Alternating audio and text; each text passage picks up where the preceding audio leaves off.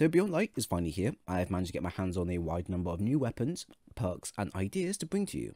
So one build that I have been eyeing up to do ever since it was first revealed was to do a no time to explain and getaway artist build. Now in one of Bungie's vidocs they did mention that with the no time to explain exotic trait being active and the getaway artist exotic trait being active, you can have both of them active at the same time for a dual mini arc soul setup with a brilliantly high DPS to also boot. Now it's a fantastic build for solo players who are going through anything from endgame or random in-game events, and it also has a lot of benefits when being used by your teammates as well, as you can triple your DPS if your teammates are also following the same loadout. So for example, a fire team of 3 Warlocks with the same loadout can actually turn into a fire team of 9.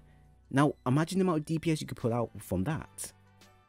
So enough talking, let's break this baby down with all the things you need and what you need to be aware of, and how you can make this build as epic as it is.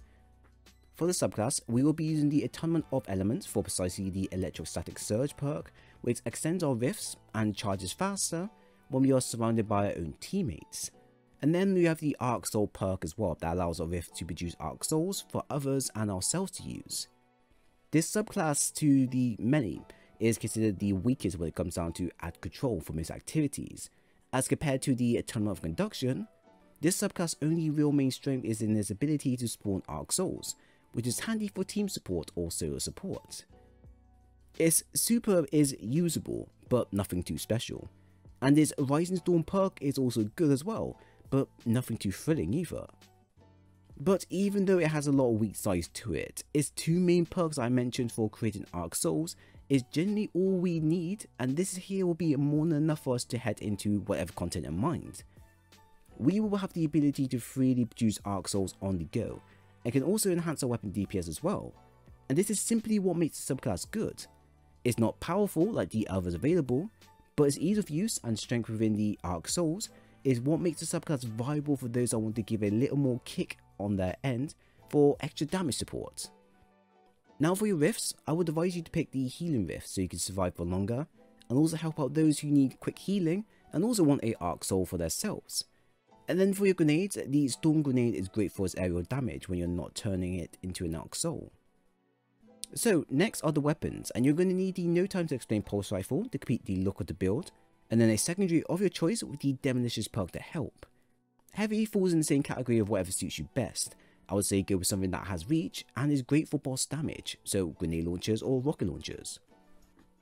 With the no time to explain pulse rifle in my primary slot, I can do 2 things with it. I can build up my weapons exotic perk, time slip, and get my miniature turret portal to appear and provide extra DPS as I fire.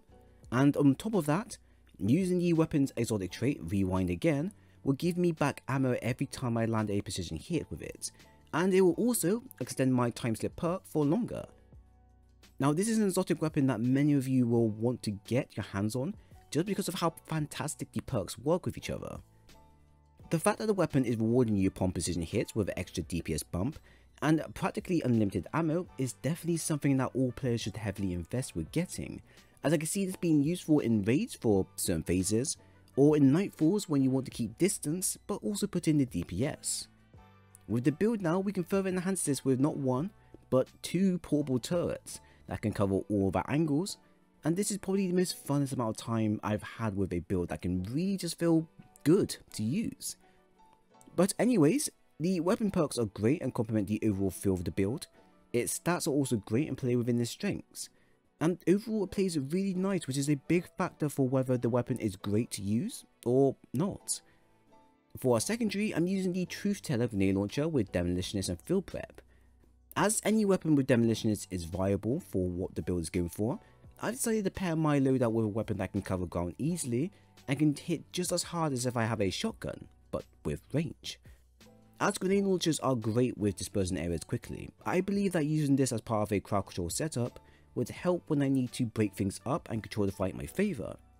The demo perk will come in handy when I need to craft a grenade quickly, but at the same time using a sidearm could also be beneficial as it cuts out the need of aiming and also detonating your shots. I'll also be using this to take on major and ultra enemies as I face when I don't have any heavy ammo spare, and this does do some fair bit of damage against major type enemies, which can be handy when I'm completely surrounded by powerful mobs. But like I said earlier, you're free to choose whatever secondary is best for you, as long as it has the Demolition's perk built into it. For heavy, I've chosen to use the Sub-Zero Salvo rocket launcher with Fresh and Quick Draw. Now, we all know rocket launchers aren't so great at the moment, but Bungie is fully aware of this and they plan on buffing it, just we don't know how and when they'll do this. Now, the rocket launcher I'm using is a new one from Beyond Light and has some new perks as well, which could make it even more better to use, but I need to do a bit more testing on my end first just to see. The role I have has the new perk called Fresh, where killing enemies with this weapon can produce a small amount of super energy upon kills. And to be honest, I can't really see how much it provides, as I'm always using it against bosses or ultras, and that's really what rocket launchers are designed for, taking on big tough enemies. But I do have one that has the perk called Chain Reaction, where upon a kill, I can create elemental damage explosion, which can proc multiple times, and basically cover multiple areas. Now, I do switch between the two depending on the content, but just remember, any heavy is fine, just be sure it can pack a punch. For your stats, you're going to want to focus on just two areas, that being the grenade and recovery area, as these two are going to make you produce arc souls by the dozen. For your discipline, hitting the 60 to 70 ranges is the ideal sweet spot that everyone should aim for, as when combined with a weapon that has the Demolition's perk, there's no point of going any more higher than that. Also, by the time your arc soul that you produce via your Getaway artists are done, you should be up and ready to use them again at the rate you're going at. Your recovery now should be at least 60 plus, so you can earn back your rift in a short amount of time. I would advise heavily sticking to around the 60 to 70 ranges, as your perk, Electric Static Surge, should be able to fill in the rest. The rest of your stats should reflect upon what you consider is most important, with resilience and recovery being at the reasonable enough level for you to survive longer. If you have any stat points available, I would advise you to put some points into your strength stat, so you can also utilize the Rising Storm perk for some extra ability energy. For your armor, any season mod slots are fine to use, as you will only need the Charge with Light mods, and even then, you have free reign as to what you want in them. Your exotic armor pieces does not require a specific affinity, so you're free to pick and choose what you want. So with all that being covered, here are the mods that we are currently using. Head, we're using Recovery and Swift Charge mod. Arm, we're using Recovery and Momentum Transfer mod. Chest, we're using Discipline, Concussive Dampener and High Energy Fire mod. Leg, we're using Discipline, Grenade Launcher Scavenger, Installation and Protective Light mods. Bond, we're using Discipline, Distribution and the Bomber mod. This is a very fun and pretty simple build that all players, both new and old, can get their hands on, and generally just use straight away, with nothing super complicated being required. All you need to know to make the build work is to simply make sure you have your Getaway Artist Arc Soul active before starting an encounter, and then land 10 precision based hits on your target to get your Time Slip perk active, and then just go ham from there. And that's it. That's generally the build in its full. And you don't need to expand on aspect anymore, as the damage alone from the No Time to Explain will be enough for you to primarily solo bosses without the use of heavy, supers or secondary. And the option of creating a powerful or non-powerful Arc Soul is there for your choosing, thanks to the Getaway Artists and Attunement of Elements in action. And this is what I really like about the build, its simplicity. Compared to all the other builds done, this build here doesn't require the use of mods to make it produce a special effect or a certain synergy that is required to make the weapon work in your favour.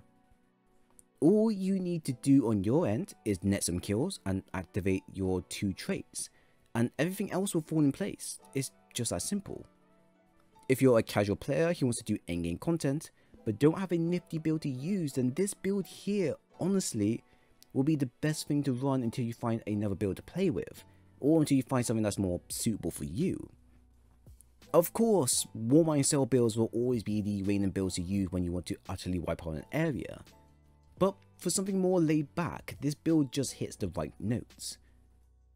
Another interesting thing about the build that you probably may have noticed, the mods being used are actually nothing special. I'm just using the standard Charge with Light and High Energy Fire mod for extra damage, and this is because we don't need anything else. Now, this may sound bad and slightly lazy, but this means you have free reigns in terms of choosing what type of mods you want to use as long as you can activate them. This now opens you up to a wide number of expansions to take this build further and to make it go ahead and fit your own playstyle. So while I do have the main basic to use for the current build, I can also switch out the mods for the use of Warmine Cells, for example, or use other charge relate mods for extra protection or extra damage, like a build within a build. For PvP players, this also means you can utilize this build to your own playstyle as well, with the free option of mod choosing without the changing up too much of your overall loadout. Another thing to mention, you don't have to use the Getaway Armour Exotic either to make the build work. As long as you have the bottom tree subclass available, then you should be able to pull this off as well, although it would be highly wise to have it, so you don't keep stopping and moving. Now, usually I would provide a downside to the build, but honestly there isn't one to provide this time round. The damage is good, it's flexible in terms of weapons and mods being used, and your subclass can be changed to another arc subclass, and you can still regain the bonuses it provides. I don't always provide a build where it doesn't have a downside to it, but this time round, this build here has really taken the cake, which is quite surprising. My overall final verdict on the build is that if you're after a super simple but really effective setup to carry you all the way through to endgame and back, and also provide you with plenty of options to change it to how you want it to feel, then this build right here is definitely for you. And that right there is my humble and utter truth. So if you enjoyed the video, then please leave a like and a sub, and also follow me on Twitter to keep up to date with Destiny content if you dig that type of stuff. Link is down below. But once again, thanks for stopping by, and I'll see you all in the next one.